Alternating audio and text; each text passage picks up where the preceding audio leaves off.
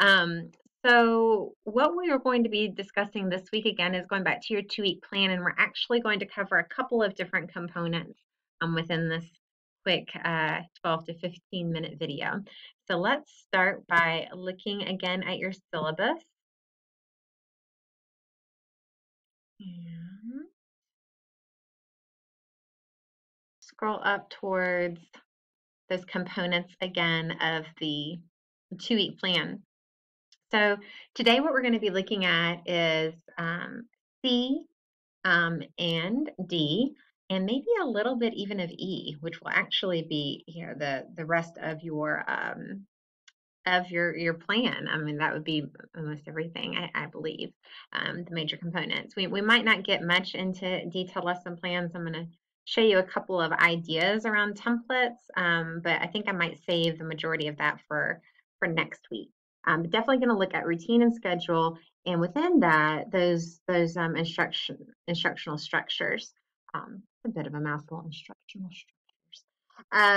So let's start with the idea of the routine or schedule. So I have this overview of a day's reading or writing workshop. This is from Units of Study, talking about like Lucy Calkins, basically the queen of workshop. She's definitely not the only person who has done a way of workshop. Hers is not the only way, definitely not. And I've tweaked a lot in classrooms and as a coach of what I've done with Lucy's stuff. So it's not saying that it has to be this way. But this is just one example of a way that you can think about that routine. So if we're going back again to the routine or schedule, describe how your literacy events will be distributed across the curriculum, include specific times and engagements. So what I would hope, at least what would definitely be components within everybody's part of this is mini lesson, your independent work time, which should include some small group and conferring, and then you could include, share time. We haven't really talked much about that.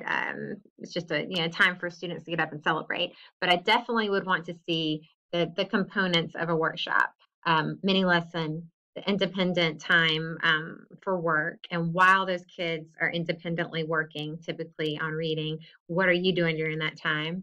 And then the share part of your lessons. So those need to be there.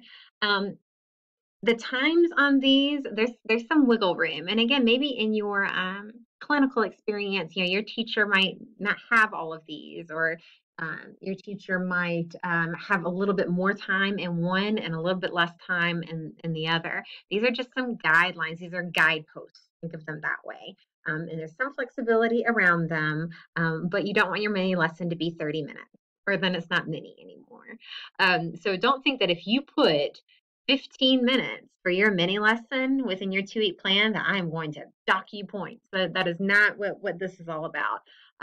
It's just more about thinking about balance.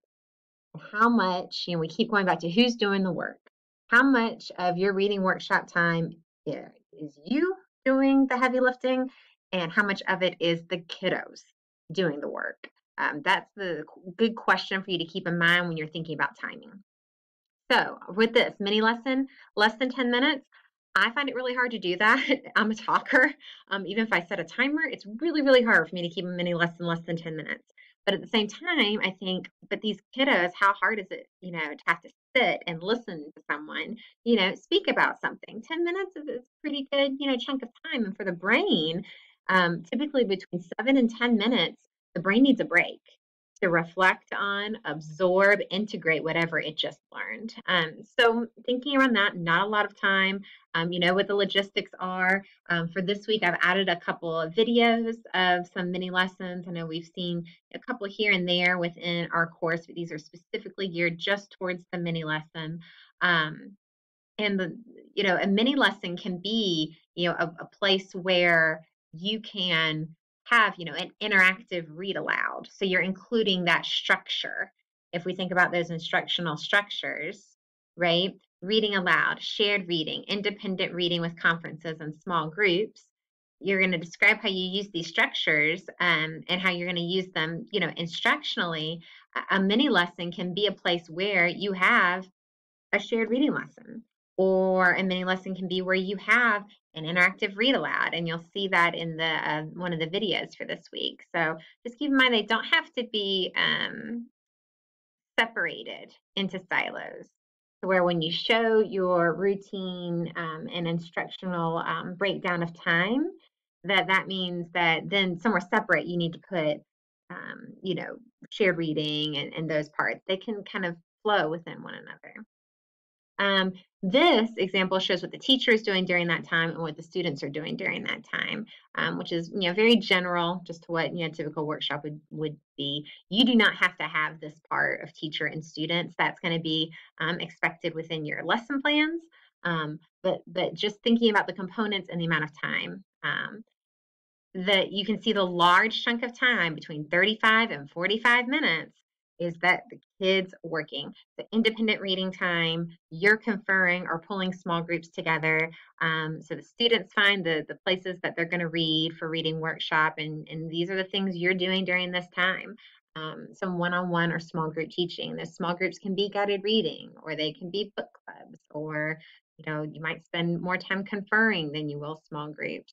Um, some teachers add a mid-workshop teaching point, and what they do is they either remind the students of what the mini lesson was, because after a mini lesson you're sending the students off to do what they can independently with what you just showed them in the mini lesson, right? It's a send off. Or it might be just a little reminder about their habits and how they're doing. Just a way again for the brain to kind of pause, reflect, and refocus. Some teachers really love the mid-workshop teaching point. I depended on the kiddos that I was working with. If I had a group of students who, man, once they got into it, they were in it, I didn't want to interrupt them. It's like if I have a group of like obviously engaged kids, I am not going to stop them just to be like, "Hey kids, don't forget. Here's what the mini lesson was. Don't forget about these habits." It's like it jars the brain out of the engaged reading habits that it was in. While with other groups of kids, they needed that reminder. So it really depends. That's why I say, that's not something you absolutely have to have. And then, the share time. A lot of times this is for teachers' best intentions cut out because you run out of time, or something else comes up, or I just have to get this one last conference in. We can skip share time, but it is an important piece to keep in there because remember, reading workshop is very much strength focused. Let's celebrate. What are you doing well? I've had teachers do it traditionally, gathering all the students back together, just like they did for the mini lesson, and let's you know talk about 3 students who celebrate the work that they did that day. I've had other teachers who have integrated sharing into their small group or their conferring. So as they're conferring with a child, they're saying, I would love for you to share what we talked about today, what you showed. Or within the small group, they share and reflect within that small group. So the teacher feels like, well, I still get sharing in. They're still sharing the work they did. They're just doing it in a smaller group. So again, there's some flexibility within that too. I will include this picture within your files for this week, and within the reading tab for week 10, so you can look at it. But again, please don't feel like this is me saying your mini lesson had better be less than 10 minutes. Again, it's all about balance and thinking about how much time you are working versus how much time our kiddos working. The other thing I wanted to speak about within this video is mini lessons. And I know we haven't talked a lot about them, and there's a reason why. Method to my madness, I promise, is that I feel like a lot of the times when people learn about workshops, they start with the mini lesson because it's the first thing, right? Which I think is all well and good.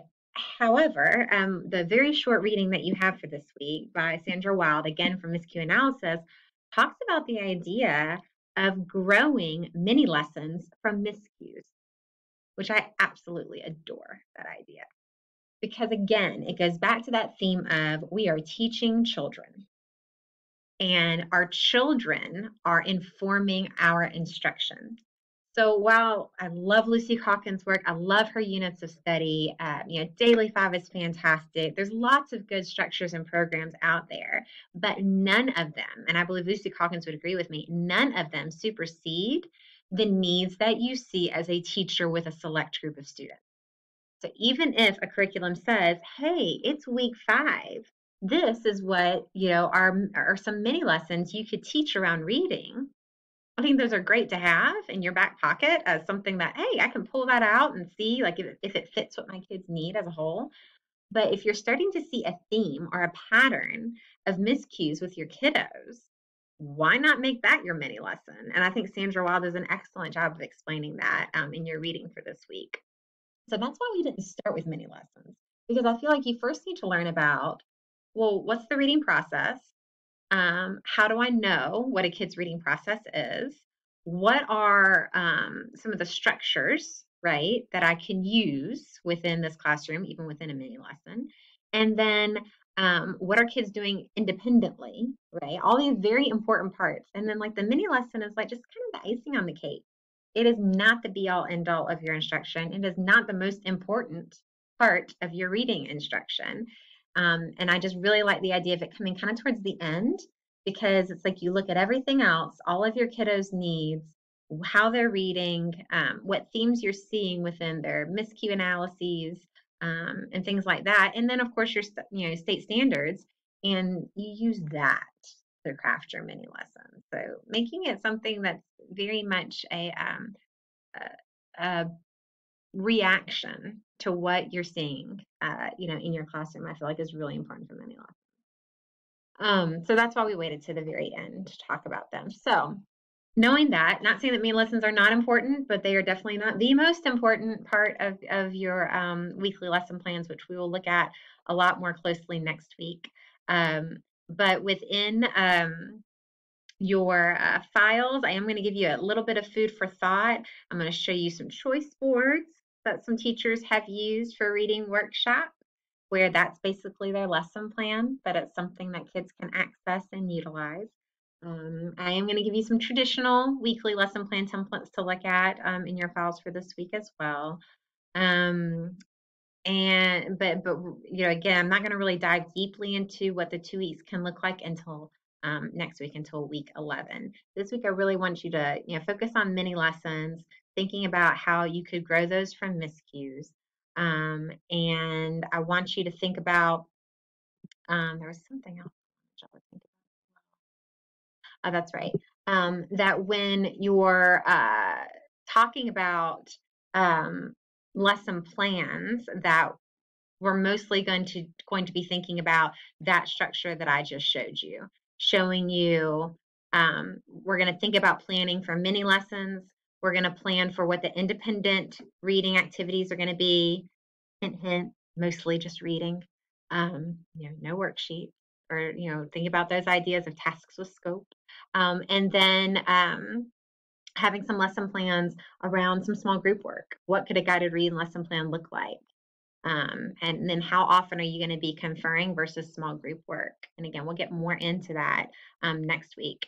So this week, looking back at your syllabus, take the time to look at your cooperating teachers' routine or schedule for literacy, hoping that they have a reading workshop model. If they don't, try to, think about what you've learned in this class and what you're gaining from your clinical, and piece the two together. Work on, so you can have like the actual schedule written out with the times, and then do a synopsis or a summary of what you're showing me with those times and engagements. And then work on your instructional structures piece this week as well. Just think about, how are you, describe each one of these and what you've learned about them within this course. And then think about how often you're going to use them. Are you going to read aloud every day or 3 days a week? Are you going to have shared reading as a mini lesson twice a week? Think about, make those kinds of decisions of how often you're going to use those different structures. And then the other part of that is explaining how you will differentiate instruction and how you use data to do so. That piece is mostly for the small group and reading conferences as well. Not so much with reading aloud, not so much with shared reading, since we know those are large group and not going to be able to differentiate as much in those. All right, as always, let me know if you have questions, and I will see y'all next time.